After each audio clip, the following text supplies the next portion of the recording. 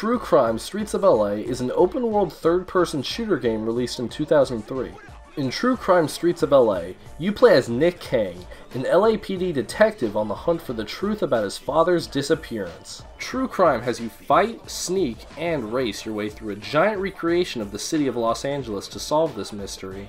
At first glance, it might just look like another Grand Theft Auto clone, but there's so much more to this game than that. With its interesting mechanics, gigantic open-world gameplay, and at times, ridiculous story, True Crime definitely stands out among other open-world games released around this time.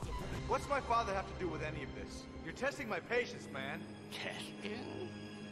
Yes, I've saved the best test for last.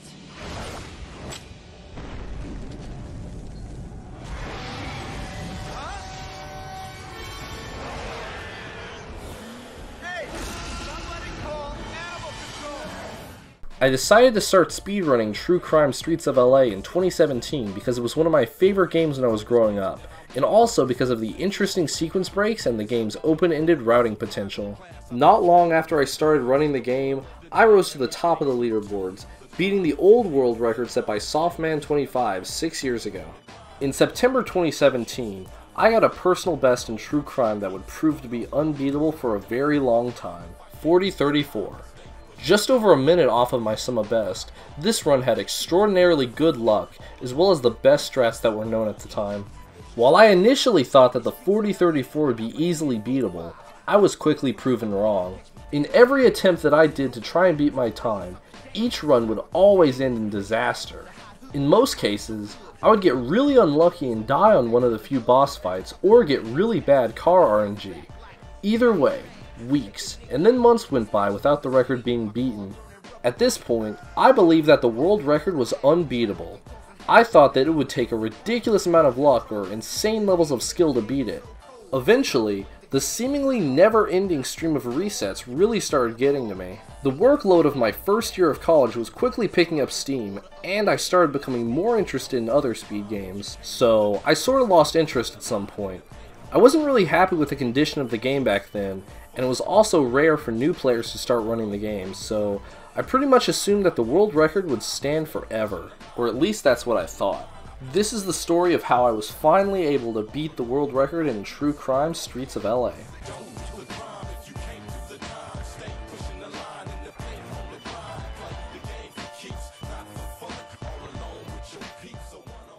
When I returned to the game in February of 2019, I knew that major changes to the route were necessary in order to improve the record, so I did a little bit of strat hunting in one of the most unpredictable parts of the game, tailing Chong's limo. The second level in the third episode of the game, it was known to be one of the biggest run killers for the longest time.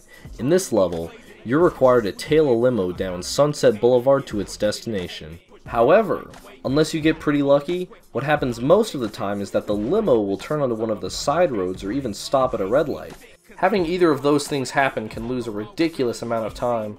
The worst part is, having to restart this level can lose over a minute each time you have to do it again. Needless to say, this level made the run have a lot more RNG than necessary, so I tried to find a way to get rid of this extra unnecessary layer of difficulty. And I did. At some point I realized that by pointing the camera behind you while you're driving a car, other cars don't spawn in front of you in traffic, meaning that if you had the camera turned behind you while driving, you could theoretically drive forever without bumping into a single car in front of you. I later found out that this was actually discovered a long time ago, but me figuring this out leads me to a big discovery. I realized that the limo doesn't actually stop for red lights. However, it does stop for other cars that stop at red lights. So by doing the entire level with the camera facing behind me, not a single car spawns in front of me, and therefore, no cars spawn in front of the limo as well. See where I'm going? So what does the limo do without any cars in front of it? Well, it just goes fast, straight toward its destination, only very rarely turning onto one of the side streets. We don't really know how the limo's AI works, but all we know is that it's much more likely to drive straight to its destination without any cars in front of it. And that's good for us. After some more testing, I found out that this new camera strat was actually pretty consistent and a bit faster than the old way, so I decided to implement this into my route. One of the biggest obstacles in the any% category was made really quick and consistent. But that wasn't enough. Sure, we had found a consistent way to do one of the most random parts of the run, but there was another big problem in my way. The long, unskippable driving levels. In the any percent poor ending category, there are two exceptionally long driving levels. Strip Club Detour at the beginning of Episode 4, and the Airport Lead at the beginning of Episode 5. There isn't really too much to these levels in the run. The goal in these levels is to just get from point A to point B by car as quickly as you can. If you get lucky, you can stop and grab a fast car along the way, which will usually save a decent amount of time, but there's still a lot of driving you have to do. In my old world record of 40:34, it took me 2 minutes and 25 seconds to complete Strip Club Detour and 2 minutes and 33 seconds to complete the Airport Lead. But I was lucky enough to get a fast car at the start of the Airport Lead, which saved me quite a lot of time. But even if you can sometimes get lucky and find a fast car, most of the time you don't, which means that more often than not, you'll be spending a lot of time doing nothing but driving. I knew that if I was going to make this game faster, I would have to think outside the box. So a little fun fact about this game from Wikipedia. True Crime Streets of LA features a 240 square mile recreation of a large part of Los Angeles, including most of Beverly Hills and Santa Monica, with most street names, landmarks, and highways reproduced accurately. I mean, you can clearly see all of the street addresses at the top of the screen in-game as you're driving. Sure, most of the buildings you see are just random shops or houses and aren't really accurate to real-life LA, but the roads are, and that got me thinking. What if I just use Google Maps to route this game? I mean, think about it. Google Maps is a pretty great tool. Sometimes, really late at night, I just find myself randomly exploring towns all across the world, seeing all the streets and neighborhoods and buildings and stuff. It's pretty interesting, to me at least. Obviously, I also use it for directions sometimes, but really most of the time it's just exploring. But enough of that. If all of the streets in the game are nearly identical to the real world, then can't you just plug your starting location and destination into Google Maps and find out the quickest way to get there? Yes. Yes, you can. So that's what I did. And wow, did this change true crime speedrunning forever. Let's take a closer look. Alright, so let's start with the Airport Lead. This level starts at Kincardine Exit and Robertson Boulevard and ends on Airport Avenue. For the sake of simplicity when it comes to timing, I just put in Bundy Drive and Airport Avenue for the destination. In the old route, I would take this weird way and head straight onto Kincardine Avenue, turn on South Canfield Avenue, then follow National Boulevard all the way up and over down onto Bundy Drive, where I would turn onto Airport Avenue. Immediately, Google Maps tells me to head a completely different direction. At first, it recommends that I take the freeway, but I timed that to be a few seconds slower, so I moved on to the next recommendation. Instead of taking National Boulevard the entire way, it tells me to take Venice Boulevard there, but that looks so out of the way, I didn't even bother timing it. Then, it recommended that I take Palms Boulevard all the way over, then take a right on South Centinela Avenue, then turn on Airport Avenue. In a test run, I timed the National Boulevard route to be 2 minutes and 43 seconds. Then I timed the route with Palms Boulevard, and sure enough, it took me 2 minutes and 19 seconds, an immediate 20-second improvement. One important thing to know is that this was timed with a fast car. In a real run, you'll more than likely be using a slower car, but that means that in most cases, the time you save will be even greater. Now, I know that all of these street names might be a little hard to follow, so all you need to know is that National Boulevard was slow and Palms Boulevard was fast. I decided to do the same thing again, except this time on Strip Club Detour. This level starts on Vermont Avenue and ends along Hollywood Boulevard. Normally, we would take Vermont Avenue all the way up and then turn on Hollywood Boulevard. However, as soon as I put the addresses into Google Maps, it immediately tells me to just take the freeway there. There's even an on-ramp right behind where you start the level. I have no idea how I never thought of this sooner, but I timed the new route to be 18 seconds faster than the old route. And once again, this was timed with a fast car. One weird thing about Strip Club Detour is that even if you have a fast car when you start the level, it always forces you to drive your starter car, meaning that this new route potentially saves upwards of 30 to 40 seconds, and it can go even faster if you're lucky enough to get a fast car at the start of the level. So with the help of Google Maps, we made two of the longest and dullest driving sections in the game a whole lot quicker. But even after all that, we still needed something more to make this record beatable. It was after all of this that I realized there was yet another thing I could change. During the third level of the game, driving for Chow, we take a little detour on the way to the Chinese restaurant and stop by a shooting range to unlock the aim assistance upgrade. The reason for doing this is to be able to get quick headshot kills during a few levels.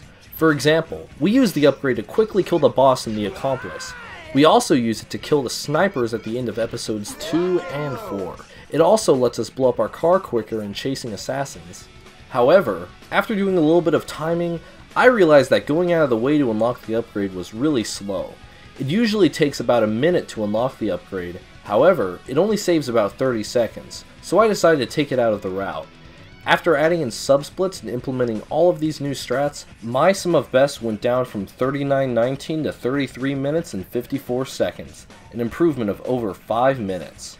True crime speed potential had risen to new levels. So at this point, all of the pieces were finally in place for the world record to be beaten. We took out a large, unnecessary detour, nearly completely removed the element of RNG from one of the most unpredictable parts of the game, and used Google Maps to cut back on the time spent driving. At this point, any run could be a world record, so I decided that it was finally time to start grinding for the world record again. And finally, after 2 days of attempts, this run happened. I love this game. I really do. I love it too much almost.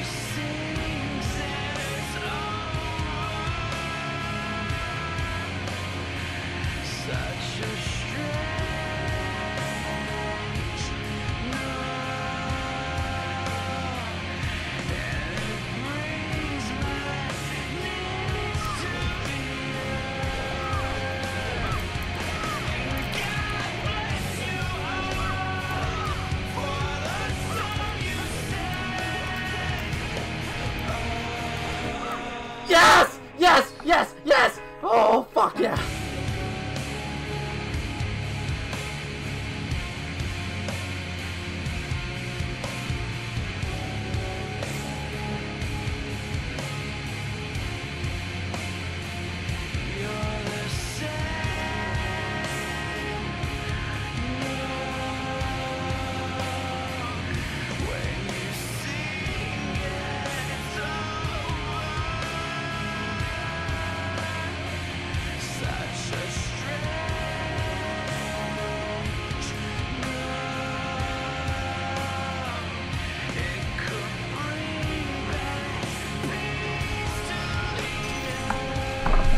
Fuck.